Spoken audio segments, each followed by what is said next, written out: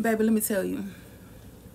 I don't know who told you you wasn't the shit, but they lied to you. Let me tell you. They have tried to sit you down. They tried to make you lay low. I don't know who the hell they thought they were, but it's literally them thinking that they're more than you simply because other people around them have put them on a pedestal. But see, we didn't say God put them on a pedestal. It's the people around them. These are the people around them that didn't like you. They didn't like you. So therefore, they used one person to try and make you feel really low. They wanted you to feel that way. They put that person on a pedestal to make you feel like you were the lowest. But they knew exactly who the hell you were. They know that you're a king. They know that you're a queen. They know that there is something about you.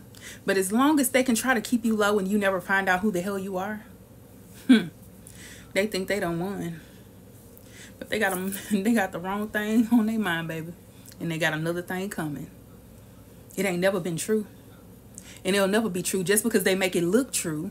Because on the outside looking in, it looks like that person is the person who everybody wants. But at the end of the day, we already know that the first shall be last and the last shall be first. Who the hell do these people think they are, that they really feel like that they can really stunt your growth by making you feel bad? It's divine timing. There are things that happen only because your God, our God, says is going to happen. It's already in the making. How can they even try to misconstrue who the hell you are? They'll never be you. They'll never be better than you. I don't care what it said, because it was never meant to be that you or they were better than any one of them. You just was your own person and they're their own person. But when they stepped into that plane of thinking that they were more than you, it was all because of man. Man only made them think that, but it didn't matter, because when the Most High God speaks, he speaks volumes. But not only that, he doesn't only speak, he moves mountains. So when it comes to that, he moves things out of the way. He moves those fools, the foolish things, those that think that they are more. See, that's how the Pharisees were. And when you think about the Pharisees, all they thought was, as long as I follow this part of the Bible, as long as I follow this, and as long as I listen to my master, I will do right. I will make it. I'm better than you. That's what they thought. They're foolish beings. These are foolish people. They were never learned. The only thing that they go by is materialistic things and the way that people perceive them around them. It's all about that. As long as they look good around them, they're good. As long as they look good around the people that are really like those that are corporate, you know, those people. As long as they look good around them, they're good. But see, they didn't realize that these things of this world will not last. They will not last. Those things shall fall away, but it's only spirit that comes through. Your spirit is way more divine. You are filled with light, that you have an aura that sets the mood when you step into a room. They didn't understand that though. They really thought they beat you at your own game, and it wasn't even a game for you. It was just you being you. And listen to me, they really thought that their wisdom was from out of books of mere humans, people that written books that didn't even understand what divine things were. They wrote these books simply because it was something that was pleasing to other people. These are people-pleasing people that actually live off of other people's energy. They living off other people's energy when you're supposed to be connected for yourself. They never knew who their creator was. They don't know who he is. They say they love God, but that's a lie. They never knew. They never knew who they are and whose they are. They just understood that they got to follow what other people say. It was all about people pleasing to those who are around them. Yeah, that would be their mother, their father, their sister, their brother, whoever's around them, who's filling their heads up with lies. Don't let them fool you. Because I promise you, at some point they shall fall. They will never be the way that they thought they were going to be. It's going to be a failure at all costs. I don't care how far they gotten. with their lies and manipulation and the way that they torture you to make you look so bad. They work so hard to make you look so bad. So just understand that it's going to take them a long time to get out of where they were, because they have taken their whole time to do what they've done to you. It was all about you the whole time. You got to understand that you were their very essence. You were the very one that they wished that they were. You were the reason they were inspired. You were the reason why they went hard on the paint. You were the reason they continued to keep going. But they didn't see that. The reason they kept going for them in their mind is that they wanted to outdo you, to outshine you, to be better than you. But why are you the focus? Because you are the focus. Baby, can you focus on me? You were the focus, and you are the focus, and you will forever be the focus. You will always be the reason they are inspired in life. You understand that, right? The reason they keep going is because they want to be better than you. But you know that God says not to covet anything. You're not supposed to covet anything that anyone has. Not let alone trying to be better than them. Be better than yourself, sweetheart. Don't be better than me. Be better than yourself. Do what you do and don't do what I do. Don't try to do better than me just because I'm better. It's just understanding that when you're called and chosen, it's a different set of rules. It's different. We don't walk by that type of energy, okay? We don't thrive off of your energy. We thrive off of our energy and the energy of the divine, because we're connected. And when I say we're connected, we're protected, and everything else. And our ancestors, they rise up for us. Our ancestors continue to move up on our behalf. You really thought that your ancestors were my ancestors? That, yeah, just because they were riding with you because you were the one who were trying to outdo me? You got another thing coming, baby. They rocking with me the whole time. They rocking with the chosen one the whole time. You really thought you took everything from the chosen one, but you got another thing coming, honey. You will see at the end of the day that the last shall be first and the first shall be last. You got to understand that. I don't know who they think they are, but I know who you are. You are the chosen one. You are divine royalty. You are that one. You are the peace that they need. You are their inspiration. You are the one that everybody wants to be like or wants to be better than. You got to understand that when you are the one that's the focus, you are the focus. You are that one. You are the peace that everybody needs. You are that. You got to understand that. And the way that they continue to look and thrive after what you are doing, honey, you have to know that you are the shit. You are that one. You are that one. The two, not the three, not the two. You are the one. You are that one. You are always going to outshine them, regardless of if you even try. When you give up, they still see you as a threat. They still know that it is something about you that you continue to thrive, even when you don't thrive. Because that is you. That's why they chose you. That's why the divine chose you. Do you know that? Do you know that the reason why the divine chose you? Because you are yourself. You're not selfish. You're not selfish at all. You're not trying to be like anyone else. You're being yourself. You stepped in your calling and you stepped in the place that we're supposed to be in your purpose. You've stepped into it. And that's why he chose you. Because you didn't have to try to be like other people. See, that's the thing about you. You knew that even if you had to go outside of the grain, you had to go outside of the box to not be like the people around you, that you still will thrive.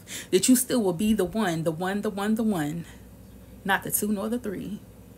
There is so much and so many that love you. But some of them are not even trying to let you know that. They want you to think that they're not watching you. They're not paying you any attention because they're selfish.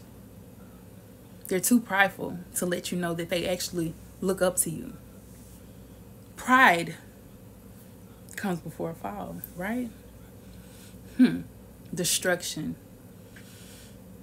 They can't even face you, baby. They can't even let you know that you are the one. They can't even let you know that you are the one who's going to be the one that everybody looks to understand that, listen, this life ain't what it is. This life ain't what it seems just because you see what the people on the outside are doing, what the Joneses are doing, keeping up with the it ain't what it do, baby. That's not what it is no more. Things have changed. You know how they used to say the light-skinned men was in, then the dark-skinned men came back? came in and everybody wanted them chocolate, and then they went to the light skin. Listen, things are changing, but there's nothing new under the sun. Things are always going to change. That lets you know that the first shall be last and the last shall be first. Not all the time that the last will be last. It's not going to always be that way. Not all the time. Things will change. It will shift. It will shift. And you are the shift of this life. You are the shift that people wish that they were. They really wished that they could be just as peaceful as you. That you could be content at being rejected when they rejected you. See, if it was them, the shoe was on the other foot. If the shoe was on the other foot, they couldn't take it.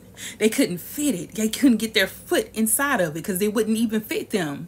They couldn't take it if the shoe was on the other foot. They got you so misconstrued. They got you so bent backwards, but understand that you will never fold.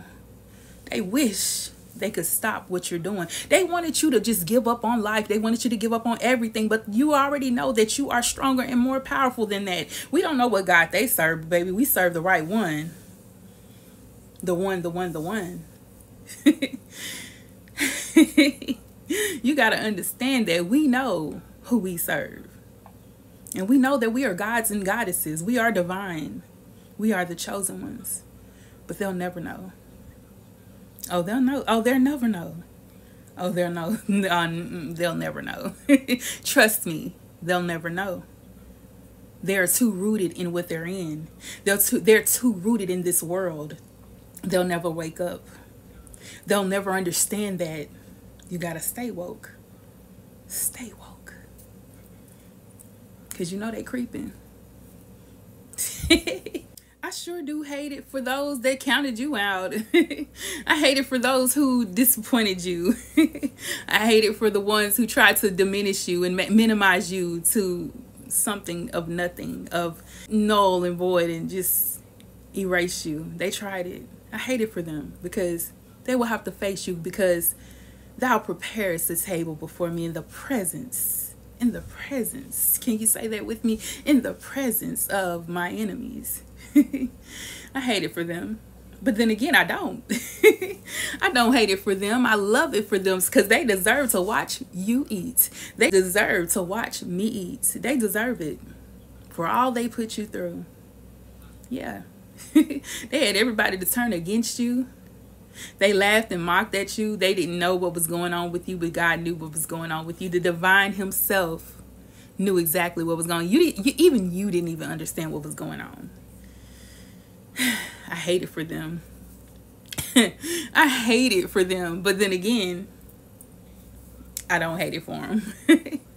I'm actually happy for them because now they can actually be inspired by something real, like something better, something greater. They can be inspired by that table that is prepared for us in their presence, because they're our enemies and they are our footstool. They only helped us to climb and thrive and keep going. The footstool. I don't hate it for them. I love that for you, child. I love that for them. I literally love that for them. Because now they know what a real one will look like. Now they'll know what it really means to be connected to the right God, okay? And not the ones that they made up in their mind. They don't serve God for real. They lied to you. It was all a facade. It was all to make people think that they really serve a great God. But they didn't. I don't know what type of God they were serving, but it wasn't the one that the chosen ones are serving. Not the one. But you, honey, you serve the one. Not the two nor the three. It's all about you. And see, when it comes to Most High God, he makes it all about you. You're serving him, but he wants to give you, he wants to show you off. He wants to make your name great. While you making his name great and you're doing what you, baby, he making you great. That's why he hands you that table filled with plenty. You thought you were poor. You thought you were going through poverty. You thought that things were just stopping for you. You thought that everything that was happening to you was for a bad reason. But no, honey, it was because the first shall be last and the last shall be first, because you are the one. So accept the one. Accept being the one, because that's who you are. And that's who they're inspired to be like. How funny is that? I told y'all, I don't feel bad for them. I actually don't feel bad for them. Not at all. It was a blessing that they rejected you. It was a blessing that they counted you out. It was a blessing for you and for me, for us chosen ones. It was a blessing. So I don't feel bad for them. Feel good for them, because they're gonna see and watch you eat down. Do you hear me? You're gonna watch you eat down, baby. Period.